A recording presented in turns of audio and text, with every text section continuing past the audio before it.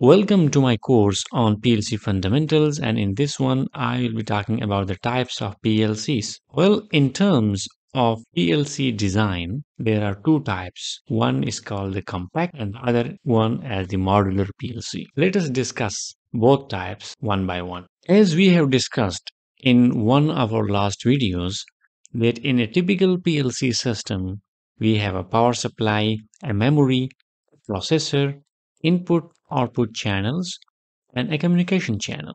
So, if the power supply, communication channel, input output channel, memory, processor are integrated into one module, that PLC is a compact or integrated or fixed PLC.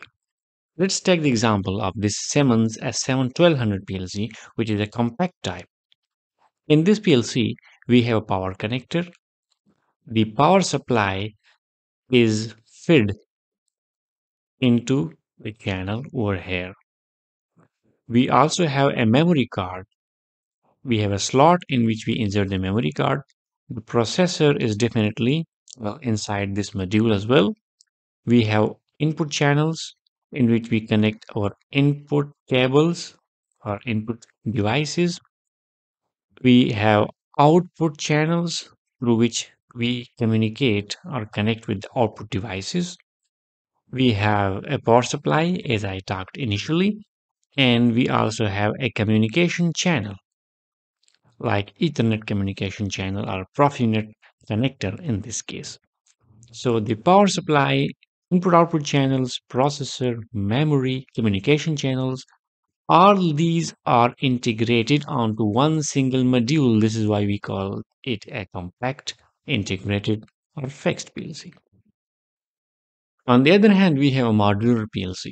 In a modular PLC, we have separate modules for power supply, the processor, input output channels, and perhaps for the communication channels too.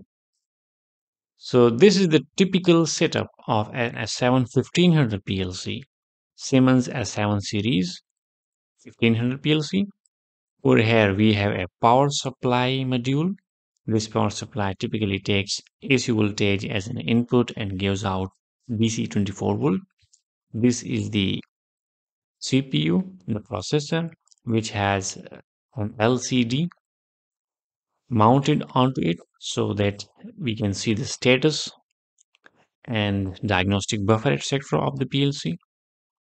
The input channels, output channels, and perhaps the communication channels. So in a modular PLC, we have separate modules for power supply, CPU, input channels, output channels, communication channels, etc. So let me recap. The types of PLCs with respect to design are compact and modular PLCs. In a compact PLCs, the power supply, processor, memory, input-output channels, and even communication channels, all these are integrated onto one device. While in the modular PLC, we have separate modules for each. That's all for now. For more videos about PLC fundamentals, please subscribe to my channel and see you next time.